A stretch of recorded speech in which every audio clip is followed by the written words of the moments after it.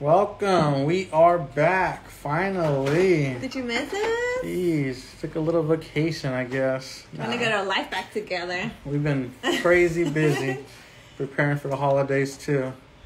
And I think we were just focusing more on the kids too. And sometimes, it gets too much. I feel like we do a lot, and this was a much needed break. I was sad though. Time went by so fast though. 2 months? Huh? 3. Yeah, 3. Whole year. Wow. Should we show them what we've been Sure, working on? Go ahead. Okay, I want to show them first the Christmas stockings. All right, go for it. Okay, so if you haven't seen it, look at these Pendleton wool Christmas stockings. Like, these are like extra large size. And then we have this one that is like fleece. Then it has wool in the back, and you can hang them up, and it's an extra large as well. And then we have little, like, mini Christmas stockings. So you can hang them up on your Christmas tree. The little cuties. Look at these. Look at them. They're so cute. And they're white, red, orange, brown, like light brown colors. Yeah, these are so cute. They are available on our website. We also released this headband. So it's all black, but then like in the sun, it'll show the tribal pattern on it. I forgot the name of this one. Black Shadow. Black Shadow is listed on our website as well. Okay. Yeah, and then we got leggings, new ones. Cause we've been going along with powwows too, and Oh yeah. our vending partner 2941 in your teepee did a collaboration with them. They've been our little traveling buddies. They're from all the way from above Seattle, Washington. Coming all the way from California, and they went to our powwow, Tule, Bishop, and then Chick Chancey. So we hit 3 powwows up this whole past month. A little month over a half. Yeah, and it's cool to have another family. The leggings. Did a collaboration with them. I like them. They're pretty cool. I love them too. Loves them. So we have them in white, and then it has like yellow, gray, black designs on it. Then we have a darker tone here, gray and black with red, and like light gray on here. Shadow arrows and spark arrows. Obviously, color. They're the same, but just turned around different colors. Yeah, they're squat proof. They're very stretchy. They're a nice feeling. I love these. I love how they came out. They are available on our website as well. And the 2941 in your teepee. Check out on their Instagram. Check them out, man. They're pretty funny. They're Some cool shirts. And it was nice to see another family that travels and goes to sets up, and we have like the same similarities. We could relate on things. I don't know. I thought it was cool. Yep. And that's his new friend. Oh, I know. Their daughter's 5 years old. So Yanissa had a best friend like the whole 3 weekends. And then lastly, don't forget we have ear warmers listed on our website. They're starting to get cold, so get yours while they last. Some of them are reversible as well. So you get like 2 for 1. Make sure you check that out. And don't forget, we have our discount code. What is it? Stick? Talking stick. Yeah, sorry. Dang, it's been a while. I gotta remember all new these stickers. Oh yeah, the other stickers there you too. Go. Conflagration, right there. Cool. Those are up. Stickers and a T-shirt and poster, along with that poster up top right there at the family. Yeah, look. I forgot. We have our family drawing right here. Andres Quintanero. He's a graphic. Is he a graphic designer? Yeah, graphic designer, animator. Animator, yeah. It was so cool. We're trying to work on a little book together too, but I gotta write the script. A little native comic book or something. In the future. So Johnny, me, Jackson, and Yanessa were wearing our traditional outfits from Guatemala, and of course Johnny's wearing his northern traditional outfit. And can I explain how I came up with this? Sure. Or how it happened? It was just kind of random. I told his cousin Andres, I was like, hey, do this for me. And I just went for it, and then I didn't tell Johnny about it. And then it was one day, once we finally got done with it, with the little details and editing, I showed him, and he loved it. He loved it, and then he added our logo in the back, and I was just doing it for fun for him, well, for us, and he was like, no, we gotta share it with our O.I.T family, and there it is. It's so cute. 2 cultures, 2 traditions coming together as one family. So yeah, that's listed on our website as well. Damn, we did do a lot. Well, it has been 3 months. Okay, but with our guests coming on, you see the beautiful painting in the background right there. All sweat and paint, blood, tears, whatever. We'll find out right now once we get them on. See Joseph. Where are you at, bud? There you are. Joseph, get ready, man. And Jackson, he's alive and awake now. Did you miss Is he bigger now? Oh, yeah, I know. I forgot. Look, he just woke up, too. Say hi, Grandma. What's happening, man? Hi. Hi, how you guys doing? No, right? Well, we got it all together real quick. Once we got home, put everything together, we're okay now. Yeah. No, it's good. It's safe travels and happy travels. Yeah, your little ones, they're so awesome. Like, I could just start talking and they just like, what's going on? And that's awesome. You like to feel included. Yeah, the smiles. Yeah, that's good. I think I remember being a kid and my grandpa would always call me a Chinaman and because I just talked. And it was like, dude, in my head, I thought I was talking normal, but I was probably talking a lot of like, blah, blah, blah. There you go. Like a little kid. So I think they have everything in here. It's just learning how to operate the body. Right. And that's it. Yeah, that's true. I know sometimes they surprise me too. I'm like, oh, they understood what I said? Or like, and they just act on it. I was like, oh, okay. Oh, okay, they're not babies no more. No.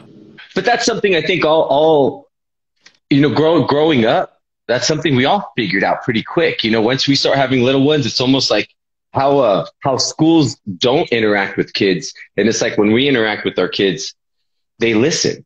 They're and that's the same thing for traveling too. So, everything's good. Yeah. Awesome. Okay, so I'm so excited to talk and like let's just stick on subject and let's get it going. Over here with sweatband. Interesting. So let's do okay, hold on. intro. Let's introduce ourselves first and then you'll go next. So hi everybody, I'm Yendi Nieto. I'm Cachique Maya from my mom's side, Mexican from my dad's side. And Johnny Nieto and Jackson Nieto from the Tule River Tribe. And then our guest today is Joseph, and he does sweat painting. Do it. He got it. Go ahead. Oh yeah, my name's Joseph. I think what I'm called is an urban native, and it's because the term comes from not being from the reservation. But so my mom's the Yaqui, so the Laborn family that comes from Arizona, and then the McDonald family, from what I understand, that comes from this area in California. And then I had another grandma that she's the grandma that my mom's mom passed away when I was 2. And so the grandma we had was Grandma Betty Lewis. And so when we looked up Grandma Betty Lewis in Clovis, California, we never knew that it wasn't allowed, but she kept being native, very quiet. And it turns out that she was part of the Chichansi Council. So if anybody's out there with the Chichansi, Grandma Betty Lewis, that was my grandma. Our friend Chelsea, she lives up there from Clovis. The girl that was sitting next to us at Chichansi powwow. Yeah. Oh, okay. Yeah. She's from there. It's a strange place because I grew up in that area. It was safer. Growing up, I'm 39 now. It was safer to be Mexican because if you were Indian, you just were ran out of town. Bernard Navarro is a professor at City College, and he's a few years older than me. But he actually even remembers being arrested, and he'll tell that story about being, arrested, held overnight, and then dropped back off in the morning. And so it changed. Within the last 20 years, growing up in that area changed. There's a woman named, I'm not going to put her name out there so nobody gives her a hard time or follows her. But I met her in the gym, just like I met Johnny. Like, this was one of those beautiful moments, right? And she's the woman who changed the hair code in Clovis, California. You are not allowed to have your hair past your earlobes or past your eyebrows.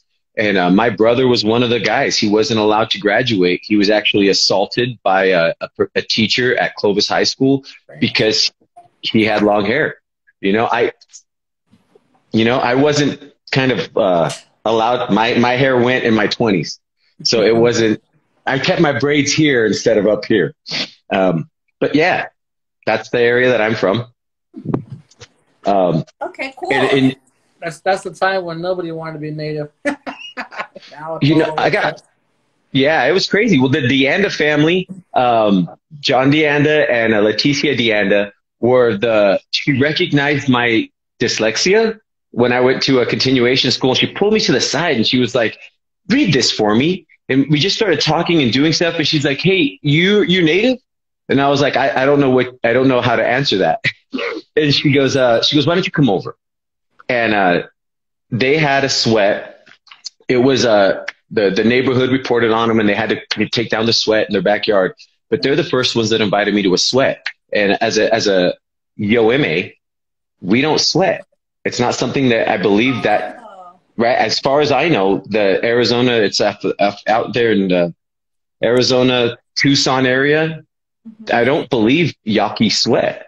But it's one of those things. My Louis LeBorn, that's my uncle. He'll go out there to the ceremonies in Arizona. I kind of stay in California. It's comfortable.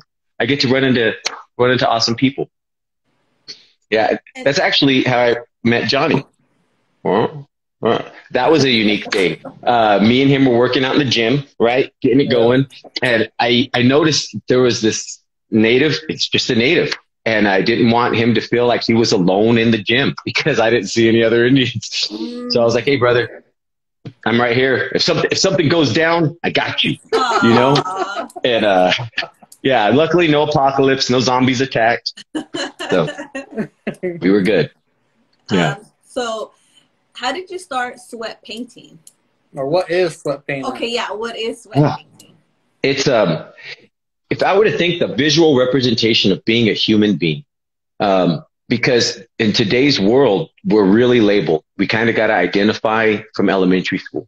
You're forced to identify about 3rd or 4th grade. You stick to your own little groups. And if you ain't part of that group, and just over the years of being a male and being told you got to identify as a male, you got to identify as your culture. So if you go to prison, right? None of us are ever going to there, but if you do, you got to identify, and so it was just same thing in the school. Same thing in the schools, group up. And so that's when I found out, even though that's who we were, my uncles and my families, I believe, you said it one time, you don't follow, you be you and you don't follow nobody. And for the last 500 years, you like that? Yeah.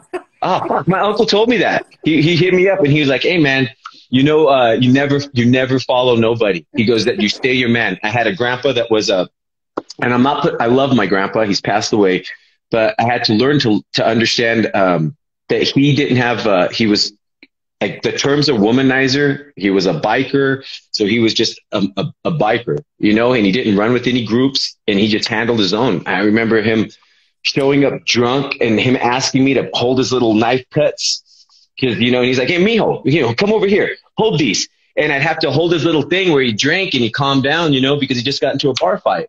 And that was normalized to me. So sweat painting came from that idea that for the last 500 years, Europeans have been painting the same forever. They don't do anything. It's the same. And so with the knowledge I had learned from the academics, Kevin Stewart McGee is an amazing painter, and he taught me the fundamentals of painting. And then I thought, well, I'm not going to follow you, so I did some mural work. But sweat paintings, the idea that you could work out and the sweat that drops can be kept. And normally when we see sweat land on the floor, we clean it up. But it takes an immense amount of energy to sweat. and it takes focus. Sometimes your mental health is, as a male, I didn't feel like I could cry. So I took my pain out in the gym. And one day I was just cleaning that sweat up thinking, fuck no, this is not right. This can be something. And so I started in the beginning, I started sweating on canvases. I didn't have any of the fundamentals. So I actually went back to school for the fundamentals, learned out watercolor paper. I learned what paints were safe for human skin, because if I'm working out and the sweat's landing, that paint's coming up. Oh. And, again, I have a friend he has to deal with cancer because how he's been involved with the chemical of paint for so long. Damn. Yeah. And I mean, you go to Mesoamerica, you have like ochres, you have, they found different ways of harnessing natural colors for paint. Mm-hmm. You go into the Middle East and they have lapis lazuli. It's one of the only places, there's a special cave, and you had to know a guy to get you some lapis lazuli. And they crush it up and they give you this little, like on the side, here's some lapis lazuli right there. And this was unique to me that it's been around for so long, and I'm not only going to create something new. It's not about me. Johnny you were in there sweating, right? Women sweat today in the 40s, 50s, 60s, 70s, 80s. Women glistened. They weren't allowed to sweat. I don't know if you ever heard that. Like, that was still so unique. So I started originally doing it on paper and getting an abstract look. I wanted just that abstract drop. And then that developed into the message. The message behind would be like, what's behind me? How could I paint a picture and have it stand alone? I talk all right, sometimes. Walk me through it, what you're doing. You just cover yourself all in paint? Oh shit! Or do you my gosh! And then roll around in it. Is that what you're doing? I wish this is something really unique to even think. So this is like powder. If anybody can see that in there, yeah. And that powder, as you're sweating and it's dropping off, and this one specifically, it's just a pile.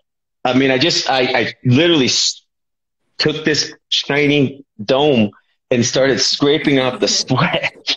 But because I don't want to say because I'm indigenous, but it feels like that. I mean, it feels like because I feel like I follow my instinct, and I follow the nervous system here more than the nervous system I have here, which science today says now there is a nervous system we carry in our heart. It's why a lot of people will hold their hand over here. It's because you can let this guide you before here. So sweating right here, and then in push-up mode, I'll take a straw and blow it in different angles, controlling it. Huh. Then I'll powder in between the live sweat. So as that live sweat's going on there, it can be dropped off. And the idea that once it's dropped off too, I don't have to continue to make that same mark. One of the things I could do is direct it. So these are just little drops, and then the big drop here, and then the colors. And so it's that awareness of, well, I know where it goes. I'm looking at, a lot of times, here's a focal point and it spirals out. When you cut open an orange, when you cut open a strawberry, you have that same Fibonacci sequence, that same universal ratio. If you're European or you're Anglo-Saxon, you're going to call it the golden ratio, because you guys like going everywhere and taking gold. But it's found in everybody's culture. It's prevalent. And so I'll look at that and direct the sweat, and then I have to keep it, flat for a long time, let it dry, and then layer it. So some of the sweat's lifting off of the canvas. So it has a very, best way to say it is viscous. It's like it's off the page, which is also, painters aren't like that. When I started studying artists, this is so new that I'm ending up pioneering something. It's almost like I'm pushing to the forefront, saying that artwork is now relevant. I'll call it the Mona Lisa. It's not relevant. The Mona Lisa's almost something standing for a certain group of people, where if you use human sweat, you're now saying that human beings are something that's beautiful. And so that's my biggest drive, is to stop and say it's a practice. It's not just an art form, it's an art practice. That's cool. And then you draw a drawing, you know, whatever inspires you, and then you put on the sweat, right? Yeah, those drawings are unique. I don't think I'm gonna do a coyote, but just because today I had a very unique moment with a coyote crossing my path, and so it kept me home. But so the night before, there's a night in a scorpion. I just felt like painting a scorpion. The next night, I walk into my home and there's a little scorpion on the wall. Oh. Okay. So kind of like the universe, the creator say, hey, paint me. Good thing you did. Oh. And when I look up, what is a scorpion? And it's more like I'm using Google, and I'm using, as an urban native, it's difficult to say, like, oh, I'm too busy. You're not too busy. So I'll look up multiple things online. And one of the things the scorpion stands for is death and rebirth. It's literally the death of something and the rebirth of a renewal. And at the time in my life, yeah, it feels like that. And so this is how I paint. The same with the deer. I'm up here in Tehachapi, and I've been seeing elk, not every day, but I've only been seeing elks kind of on the days that I want to feel dignified. I want to feel like I have a sense of integrity and I have morals, and I got to stick to them. Even when I don't, I'm not that bad I'm a human. I'm in a human body. And so I felt like seeing an elk in a ghost form was like seeing the ghost of my former self, and trying to see if that ghost will come back to me. That spirit will find me again. And so in this image, I mean, that's even why the sweat's along the heart. It's in this region of where the heart beats, because that's in me.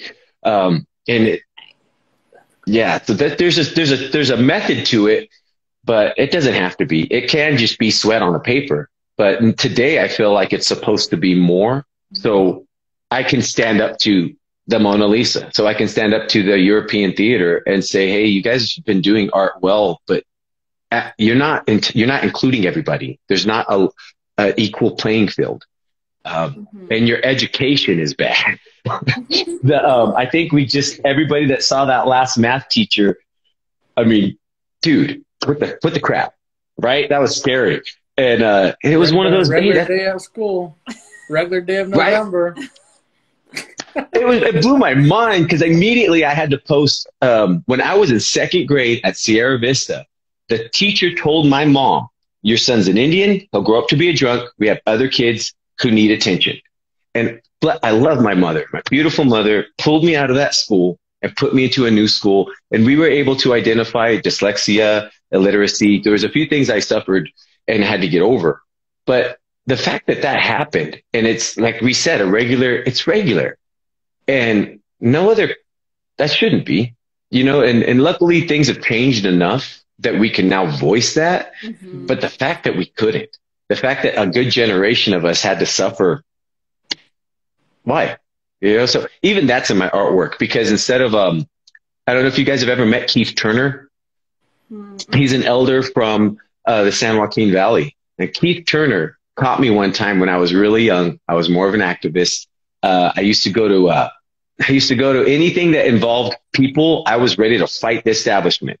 And he said that like, it was just be an activist, be there on the front line. Yeah. And he's like, hold up, brother. You don't want to go to jail. And I was like, what? Maybe I do. Is there a fight there? No. He goes, hey, why don't you go learn? He goes, you want to fight them, meaning the European establishment? Then you should at least learn how to fight with what they fight with. From the pan. Yep. Speaking. And I mean, he did the speaking like this because I believe what he meant was the snake tongue. Learn the snake tongue. Don't learn these anymore. And so he was the reason I went back to school. And I actually had Mrs. Lieberman. Mrs. Lieberman told her dean in English that, and she told me in class, you're too dumb for my class. I have another English class that you can be taught in and possibly pass, but I don't think you're going to pass this class. And I got a B in her class. I did pass, but yeah, that's the shit though. That's that weird stuff where it's like, this is at a college, at Fresno City College, and I don't believe she's there anymore, but you know, I found myself getting more into artwork and less into the politics. Yeah. Yeah. The politics of natives are huge. And I actually have my uncle, Louis LeBorn, told me, there's two things you're going to do. He goes, you're either going to be, you're going to pick politics, or you're going to pick the spiritual. You're going to be spiritual or politics. Which one? He goes, you don't play around with both. And so occasionally I'll get close to that, but I back up and say, as an artist, as a human, no, I'm gonna stick to spirituality, because once you get into politics, you have to fully give yourself to that. And here I am, still doing it. Yeah. That's cool. Can we talk about the painting that you gave us, that you gifted us with? Yes. Real quick on it, though, I want to know the process of it. You explained a little bit with the elk on the landing of the heart, but what do you think of? You know, do you know you're painting this, or do you know what's what, or is it coming to you as your emotion? You're doing push-ups and doing your physical fitness, and then draining yourself. You know. Yeah, you know what? I tried wringing it out once, and it smells horrible. Yeah. Never. Other people who do this, do not wring out your sweat and save it. I didn't sniff this, so I'm scratching sniff over here. It's so smelly, but in a good way. So the sweat that you're gonna smell, I've actually used pre-workout, and I'm not gonna bring up and show which pre-workouts I use. But pre-workout is one of our synthetic adrenalines. It's something that people use in the gym. And so the base color, the beginning color, is a pre-workout. And then later I add different paint pigments to make it more visible, to make it more potent, like that the color pops. But that crane, right? That crane, and I'm not going to say it's native behind, but it was an image that when I seen it, I was like, this is speaking to me. And so I didn't paint that crane until I saw a crane. I actually felt the crane. There's a moment in Europeans, they call it the cross, and we have the medicine wheel. But when you're driving down the road and a bird or a crane flies right over you, and at that moment you cross paths, that's why I painted the crane. And I felt like the spirits above were looking down. That's a reflection of the crane. It's the same energy and soul, but the person above is the crane. And when it flew over my path, it gave me that good fortune. It gave me the good fortune of the crane. So when it drops, you go and get your brush and... No, he blows on it. You blow on it? Yeah. Yeah. All those long trails, that's where the sweat lands. And to say you have to hold your breath and breathe it, well, we're native, right? What is breath? It's life. It's... God damn. He said, yeah. Yeah, and so even the colors, like to think right now we're supposed to be wearing orange to bring attention to Native awareness.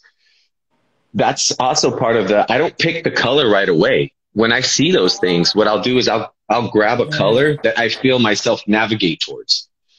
I was hurting here on the deer. Like water-based, right? That's what you said. Yeah. Oh my gosh. Seeing how it's thin, I love that. Right? That's a nosebleed. It's pain, but it's still beautiful. Like it's making art out of pain. Damn, that's crazy. Yeah, I mean it's from holding holding blood wounds. It's from breaking bones and saying no, I'm still going to survive. And that's been found constant throughout America's history, even before America's history. But they kind of you gotta go and find that out. It's different. But here, yeah. Wow, that's beautiful. Thank you. And I gifted that because it was one of those things. When I saw you in the gym, I was like, man, I got to talk to this guy. This is beautiful. And then you invited me out, and I was able to make it to the Chichansi powwow, and being able to honor me with just helping. I mean, that felt amazing. And so that's why it's a gift to you guys, because I don't think people do that when they go to places and they're like, how can I help? I'm not looking for anything else other than how can I help? Yeah, I'm going you off there. So we were at a powwow, Chichansi powwow up north, above Fresno. So I'm working tabulations, right? I'm doing tabulations with my crew, and then he gets there, Joseph gets there, and he's all like, "Hey, you want to help? I'm here if you need me to help." And I'm like, "Okay, but like, do you really want to help?" I'm like, do you really want? Because I can put you to work right now because I need some help right now. And he's like, "Yeah, I want to work. I want to work." So all right, so he basically learned how to do the whole powwow tabulation system and learned it in and out the whole 2 days together, 2 days of work. Yeah.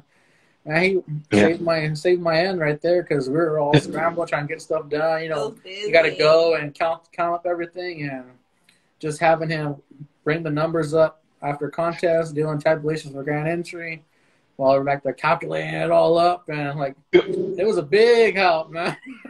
You helped me, and that's I was actually thinking labor. I was like, this guy's gonna put me to labor work, and then you made me think, and I was like, oh my, yeah, I have to use my brain, and still, luckily, everybody else is supportive. You know, it was one of those, man, you can go to anywhere else, and they don't do that. You know, they're like, oh, you want to help? Go file the paperwork, go to this, and maybe we'll do this. And I'm here now.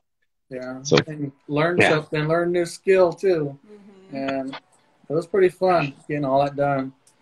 Yeah. Well, it's getting out to more of them and getting out to, and here's the crazy part. I don't know if you guys, I don't know if you guys ever hear calling. There was a moment I was on the gym, so I felt called to go and do that because I was asking for it. I was up on the treadmill. And I just felt this urge to call a brother I have in North Dakota.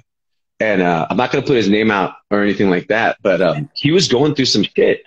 And sure enough, so was I. But I called him up, and he was like, hey, what's going on? And I was like, I just called to hear you. What's going on? And he's like, well, and he let it all loose.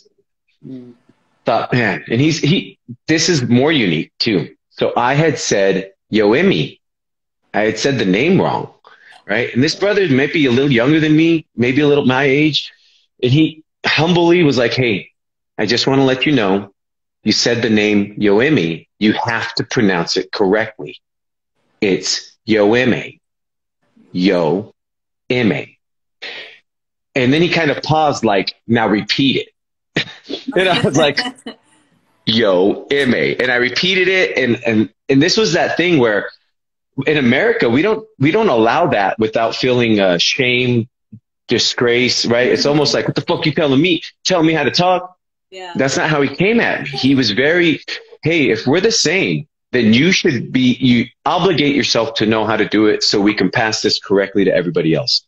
Mm-hmm. So to him, thank you. And I still, I gotta hit him up right after this to let him know, I got to share that because it made me feel good when he did that. He shared with me also the deer story, which I won't repeat because I don't know it well enough, because I would be dishonoring the story by repeating it wrong.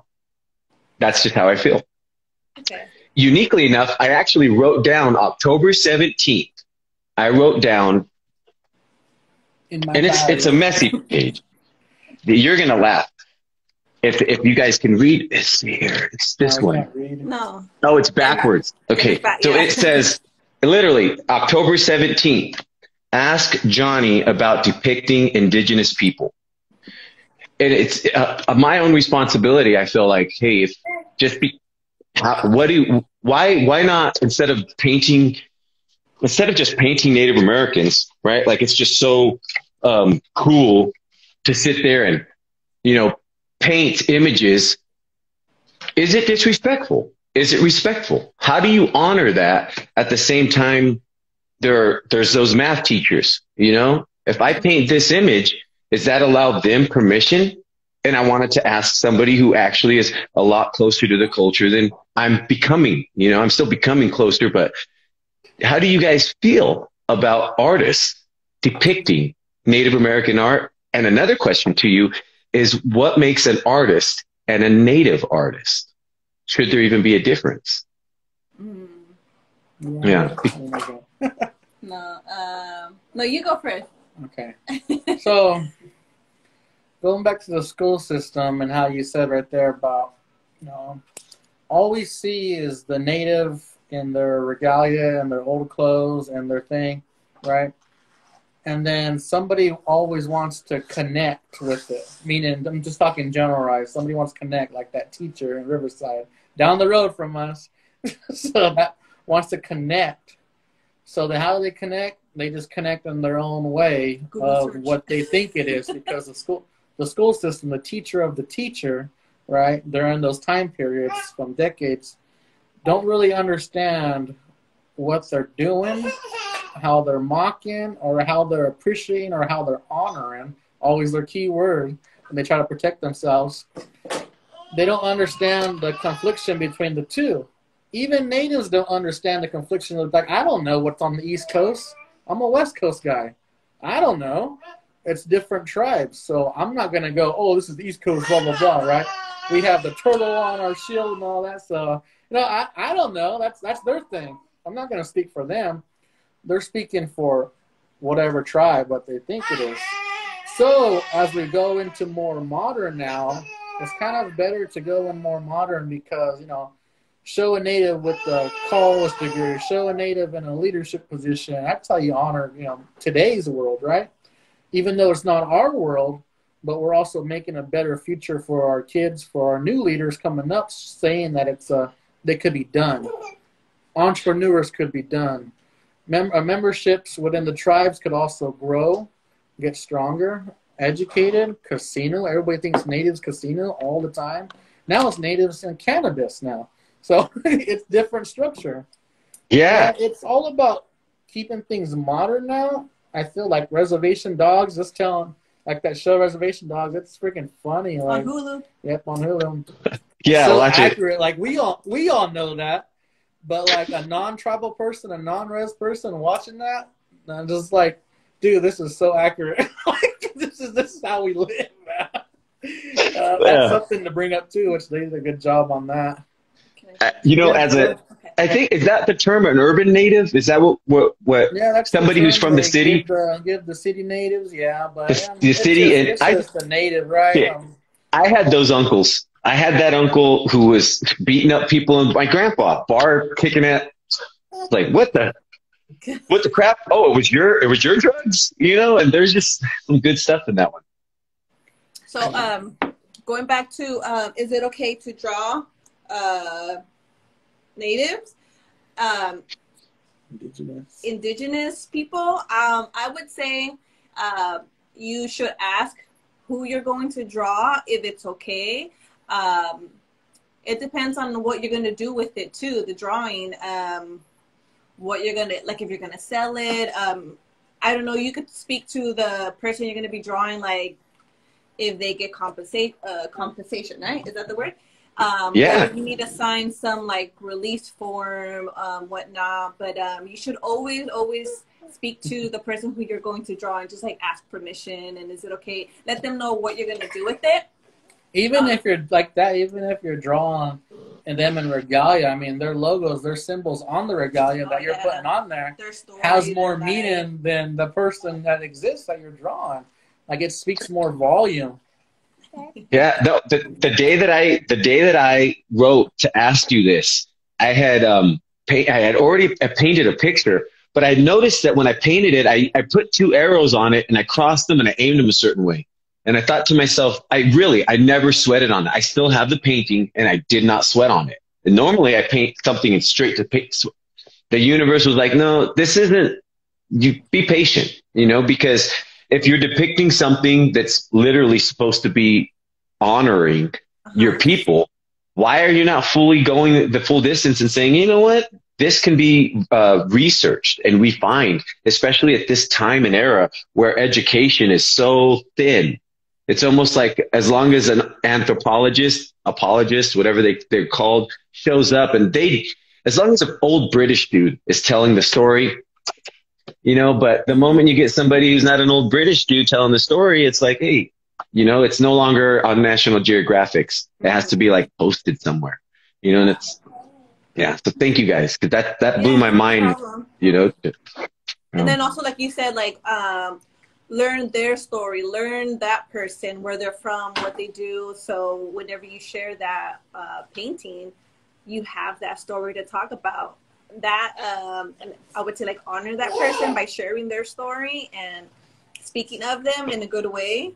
And going to your other question or about a bad way, how you want to do it. And going to your second question, like, what is a Native artist, or what you said? Why do they have to be called Native artists, or what? Yeah, like let's say you're an artist, right? So I'm an artist, but the world is going to say, well, you're Native, so you do Native art. You're a Native artist, and it's like, what if I'm an artist first? And so what is that? What are the differences between, okay, I'm a Native artist depicting Native art, and I'm actually an artist who happens to identify as being Native American? Oh, that's a good one. It's more of a business term. I'm looking at that. It's more of a business term, like Native-owned businesses who are registered with the reservation, with the state, or federal-wise. And then that's how they could get certain grants and all that, too. That's just how it looks like. But on the other end, there's Native, like Native jewelry, right? Native American jewelry. That's a business card that they get, that they're authentic. So they could say that. It has more of a title to it of authentic. And that's what I'm looking at, like more art-wise. It's more of a title that gives you more authenticity. That's really what it is. But on the other end, when they're labeling you, that's up to you. But like what? Well, do you wanna? Well, I get where you're coming from. Like, why do you have to say Native artist? Like, why can't you just be an artist straight up and be, you know, with everybody? And yeah, I wouldn't be in the same position as you. It's like, oh, well, which one do I go with? Or like, why do you have to be that way? Just call me Joseph. Yeah, that's my name. It's Joseph. That's what I do. I make sweat paintings. And it has been. I remember going down to Hollywood with a gentleman who was marketing. I won't put his name out there, but I will put his culture. He was Jewish. And he specifically was like, the moment he heard I was Native, he was just like, what about the number? What about this? What about that? And I had to like slow his roll and be like, I didn't come here for that. I came here to talk about how I could handle. At the time, I felt like sweat painting needed to be marketed. But when you're marketing, this is also, thank you, Johnny. I was looking up how brands and logos have to have substance. And then through that process of, well, if you have substance already, understand the brand and the logo. And I thought to myself deeply, I'm actually making a practice. Sweat painting is a practice. It's not really a brand. And it doesn't need a logo because the sweat itself is supposed to say, well, if you're a woman today, or if you identify as whatever, the sweat saying you're a human being. And if I could elaborate on that just a tad. Go ahead. So a male and a female both sweat. And they call this thing a triptych. In the art world, it's a big square and these two little squares. And we see that architecture everywhere in the monoliths, the pre-flood era. And I won't get too much into the pre-flood era, but the world that existed before some of the last catastrophes. All of these structures found in China, Mesoamerica, Egypt have this big door and these two little doors. And uniquely enough, it's a male, a female, and a large door is this deity that you're supposed to become when you understand the male and the female and the male, the positive and the negative. And not saying negative like women are negative. Take away the maliciousness. It's not malicious, but without the space and that dark negative void, then you're not going to see a star shine. It's with respect to the woman to say that the negative is actually the ability of a woman to take something uniquely from the man, the seed, and to say, with that I've taken, I can create something beautiful inside of me and birth life. I mean, that's that true understanding of, okay, women have a role and it's more beautiful. And I might not be able to comprehend it because as a male, I'm a tool. I'm actually only meant to give. I'm not necessarily, I don't have the capability of taking and rebirthing life the way a woman would. And having the ability to take a soul and channel it into the body, it's so unique and beautiful. And so the positive and negative, when understanding those two things, they create balance. And this almost sounds like a lot of our tales, stories of the twins, stories of good and evil, which are Europeans. They love to immediately label positive and negative as good and evil. And it's not. It's a lot more beautiful because the negative has no evil to it. It's what it's supposed to do. It's like the scorpion. It's supposed to have that death so it can have the life. And so when I make sweat paintings, it's that visual representation of being human is actually saying, as a human, when you take a male or a female's body, they will sweat. Sweat is something that will be produced. And that on paper now says that that is the representation of a human being. Without showing the three images, the visual representation of sweat itself is, it is. It just is. And that accompanied with an image, I feel should stand alone. Yeah. Yeah, imagine just having that sweat painting on a wall and you just look at it and everything you just said spills out just from that drawing. That's cool. Tears. I've worked out and done this in the gym is where I usually paint these. And I've had people come up to me and start crying. I can't explain that, but to say that another human is being moved to tears to actually start crying while they're watching a painting, there's no money involved in this. If I was smart, I'd stand up and be like, hey, don't be watching.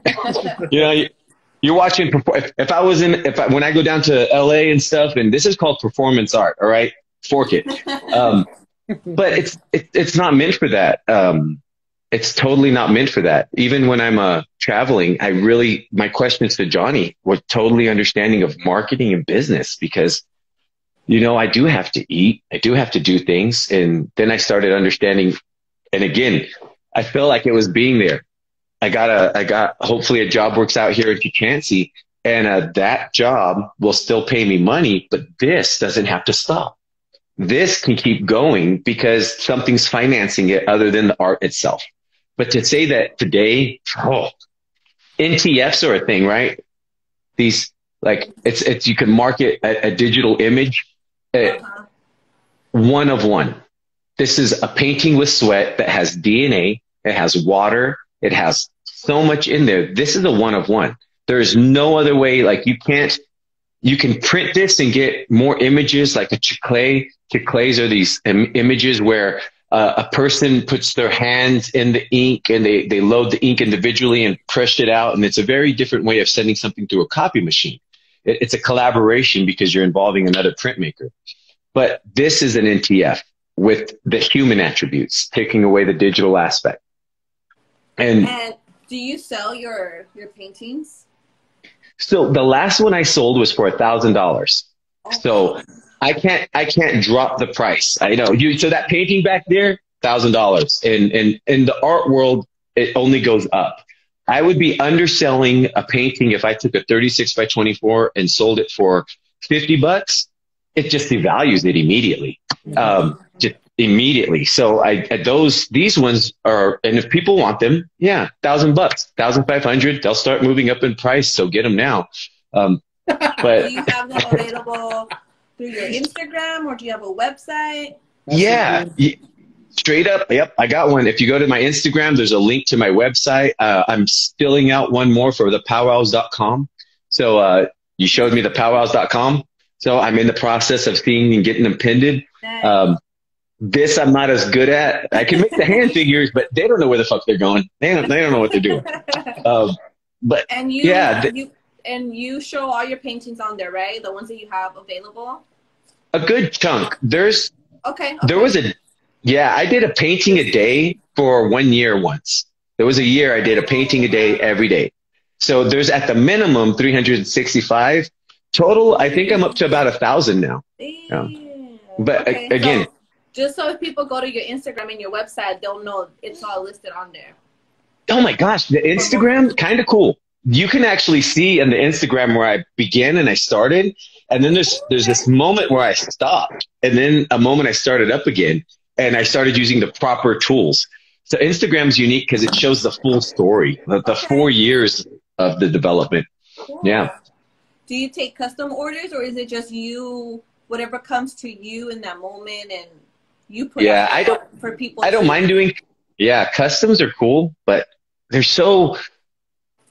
not this. You guys also seen my murals. That mural. We were gonna talk about. Well, I was gonna bring it up. let's finish this real quick, and then we'll go into the mural. So no customs. You have your art. You put your art out there, and if it calls upon people, they can go to your website, go to your Instagram. Yeah. Okay, cool. Yeah, definitely. Just so we're aware and people know what to expect. And so going into the mural, so backstory for everybody listening, Johnny and I were traveling up to Fresno. We were going to Sacramento, and we happened to stop in Fresno. We were going to look at this other mural, and we have Bobby Von Martin.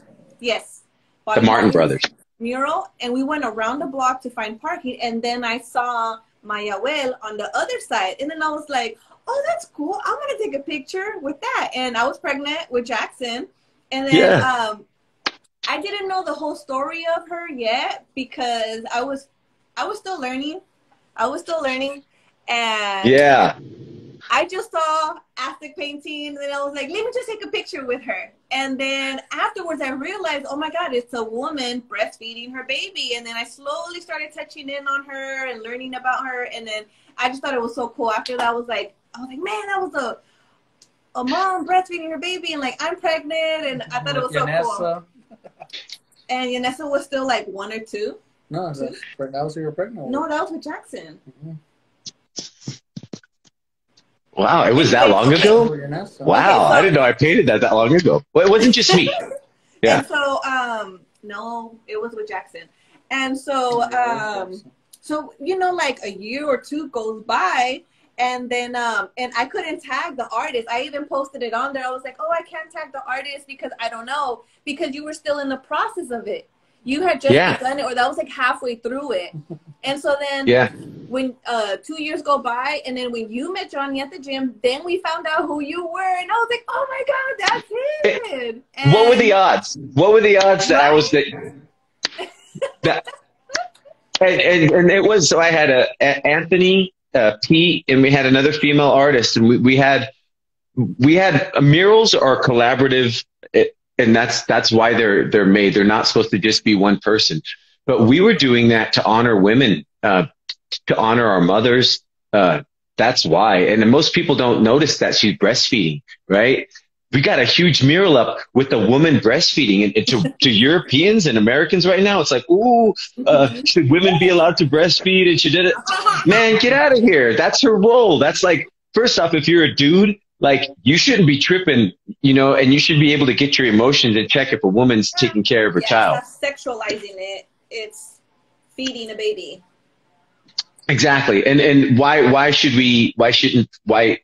they shouldn't feel shamed, and that's a big deal. So we painted that mural specifically for that. The rest of the team finished the mural because we just kept traveling. But that was what they started adding more to it. So there's a beautiful little hummingbird that got finished on the side. And all those artists are amazing, but murals themselves, if you go to Fresno City, I was with another team, and I painted a mural.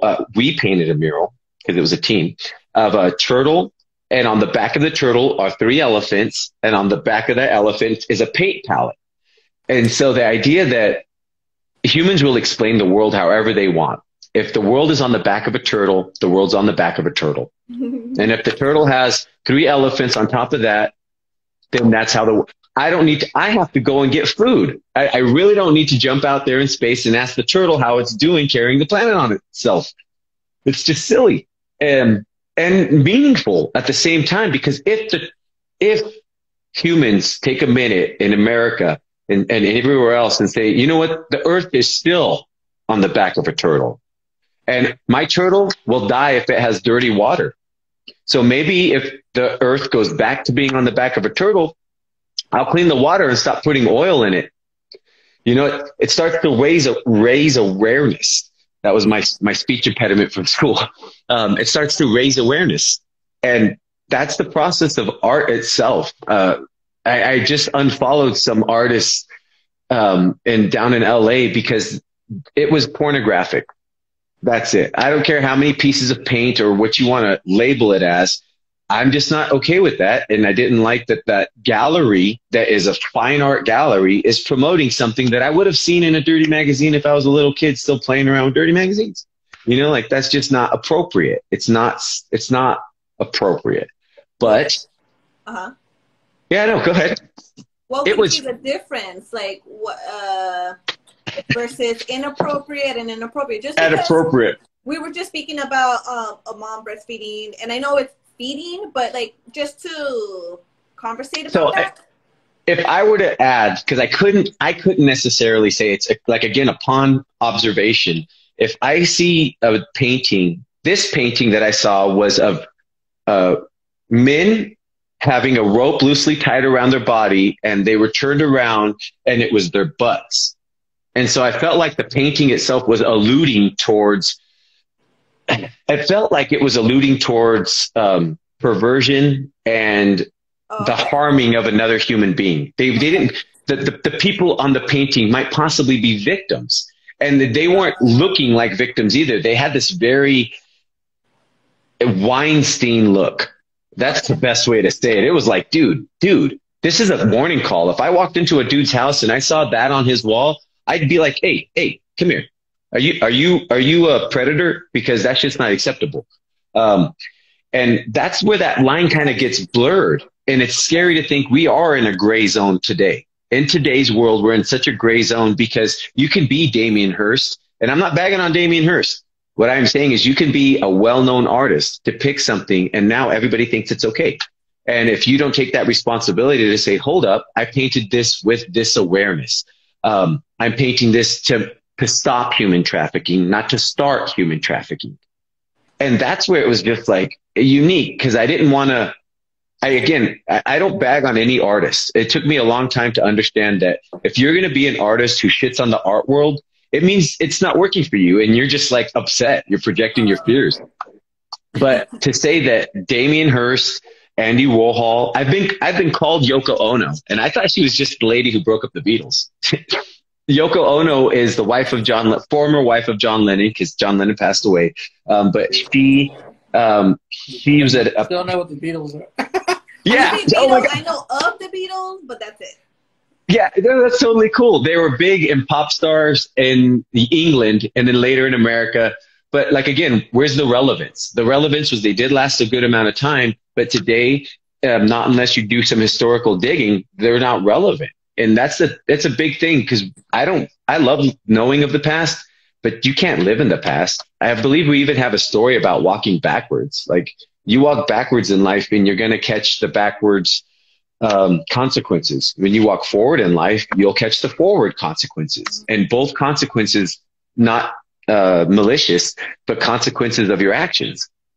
And so being called Yoko Ono, I had to look up Yoko Ono and be like, was this person insulting me? Is that a bad word? What is Yoko Ono? Is that like egg yolk? What's on me? And it's not. What they were trying to do is say that the work I do and the performance art I make is akin to that. It's similar. And so instead of just bagging on all those artists, what I'm going to do is stand on their shoulders and use them and say, look, Damien Hirst is an interesting artist, and his time's over. It's his moment to kind of move over here and let other artists, not just myself, but other people stand on his shoulders. The same with the Mona Lisa. It's a beautiful painting that did a lot for a long time. Leonardo da Vinci never gave it. He got the money for the painting, and he never gave it. He traveled the world with the Mona Lisa, going around showing people, saying, hey, look at how awesome this is. Look at how awesome this is. Right? And he never gave it. That's some bad arting. And so that's that weird process of saying, okay, well, I'm not going to hurt them by saying that they don't need to be relevant, but it is time for that Mona Lisa to kind of be scooted over, and not just to have my painting up. What if somebody else makes a sweat painting? It's just as valid. Let's say somebody else who's carrying more weight, because I love doing push-ups. I love working out. But if somebody else is in the gym and they're working out hard too, and it's more of a challenge, I think that's more beautiful. There's an artist right now who's taking canvases, and she wraps it around a punching bag, and she punches it, kicks it, knees it. It's cool. I love it. And what makes it even more cool for me is to know that if I were to punch a picture, it's not a champion. Her name's Tiffany Timebomb. She actually has a Muay Thai champion belt. Oh. Well, that's a trained fighter. She's literally honing those skills to say that that fist does a specific damage. And my fists, as rough and ragged as they are, I don't sit there and put that time and effort in. And if she does, then the value changes.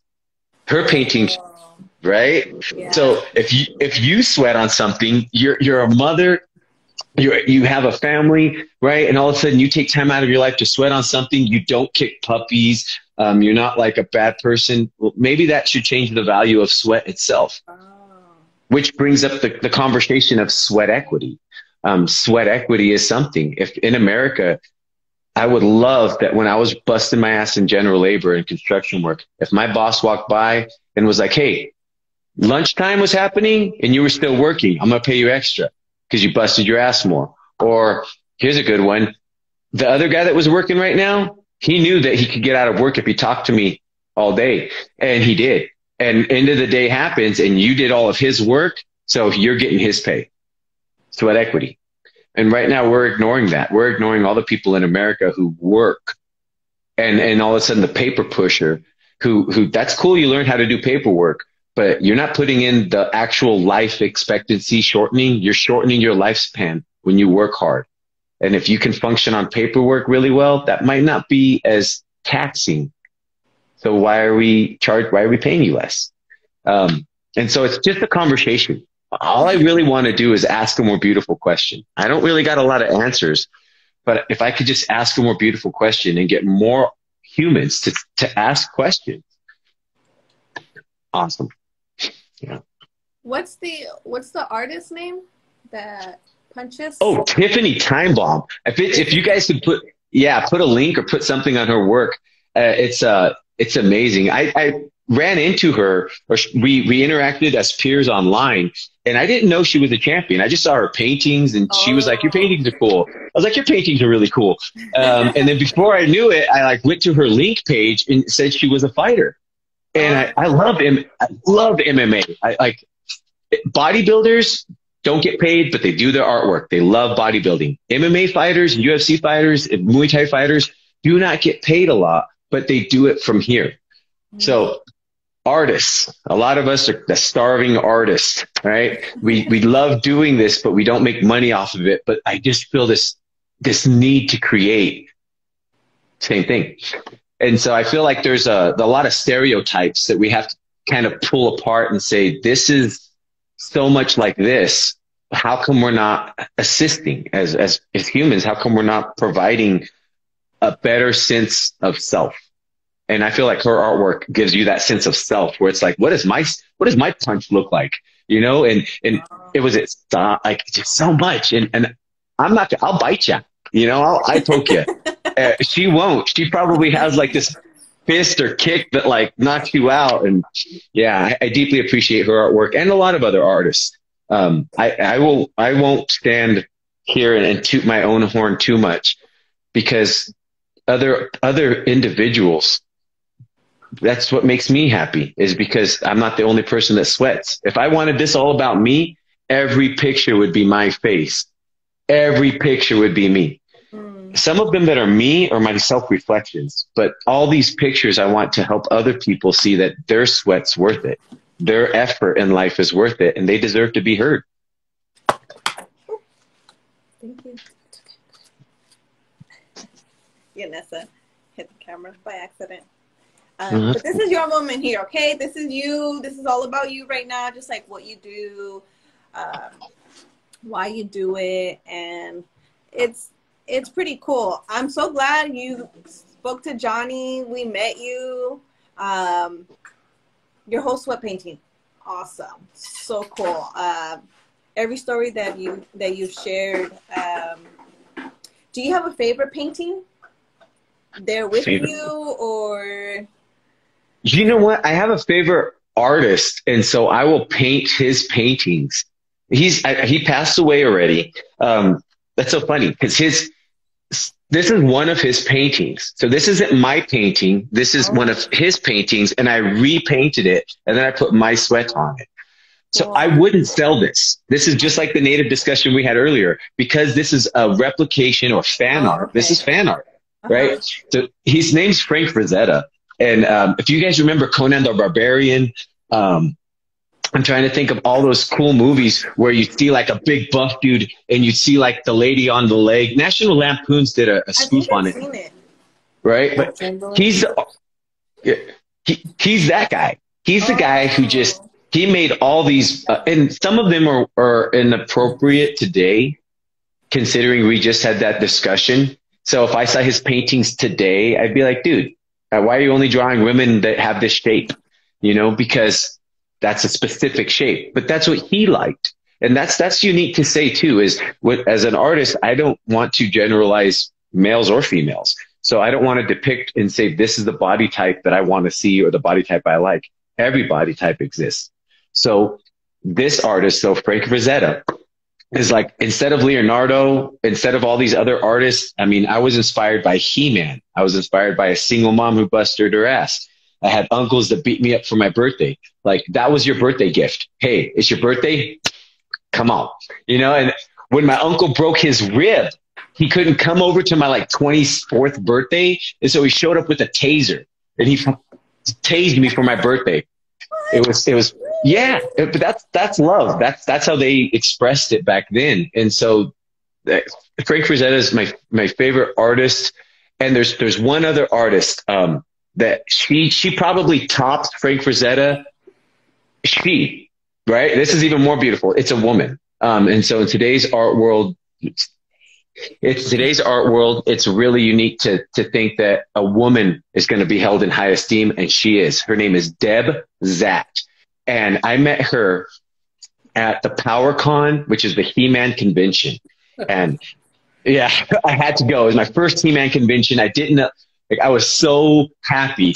And there was a guy named Tom T there, and it was his table. And I walked by and I didn't know it was his table. And I see Deb Zatt sitting there. And I go, hey, is this yours? And she goes, oh, no, it's my husband's. I just colored them. You colored these?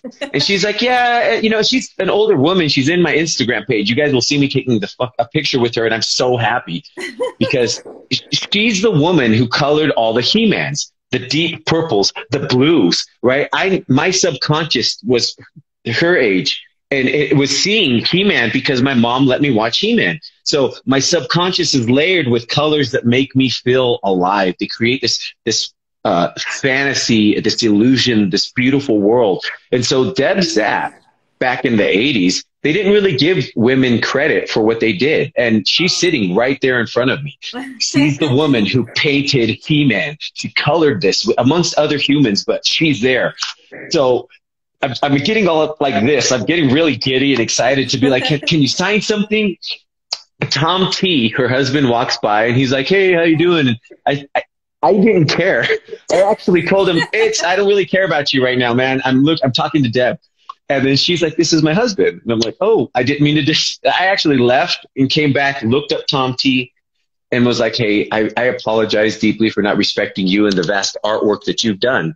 But your wife, Deb Zatt, is the woman that inspired me to make sure that I picked the right colors. And later, you know, I still do these things, but she's probably my favorite artist.